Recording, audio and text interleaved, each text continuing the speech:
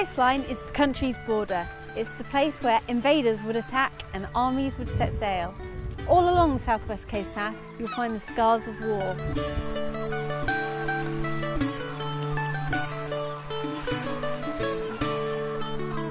In the days when Britannia ruled the waves, the firepower that made it possible set sail from places all along the South West Coast Path.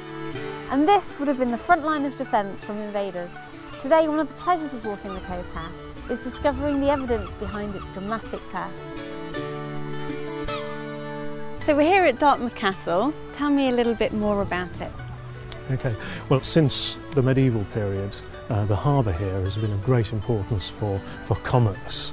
And so during the medieval period it was important to defend Dartmouth as a trading port from the earliest medieval purpose-built artillery fortifications over in the fort below the church behind us, right through to Victorian fortifications such as the blockhouse beyond the ticket office here, and World War II defences. This white crenellated ticket office is in fact a Second World War gun position built in 1940. Keep your eyes peeled, and anywhere along the Coast Path you're likely to see evidence of its military past.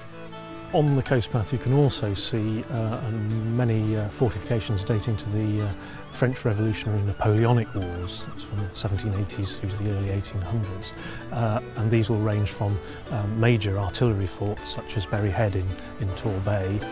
But it isn't only the signs of defence you can find along the Coast Path.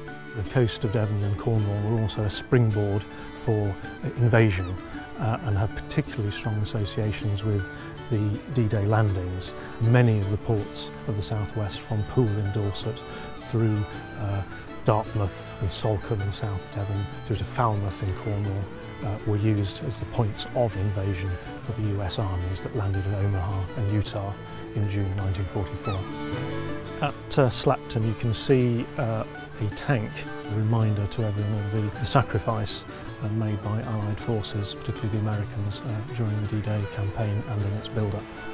Also in South Devon, the footpath drops down to the historic port of Brixham.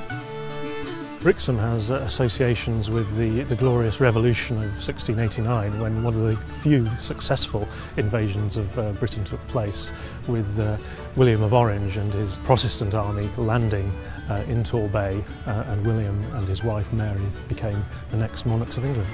So what are you waiting for? The South West Coast Path is waiting for you to start your voyage of discovery. You'll find more information about the Coast Path's military past on our website. Happy walking!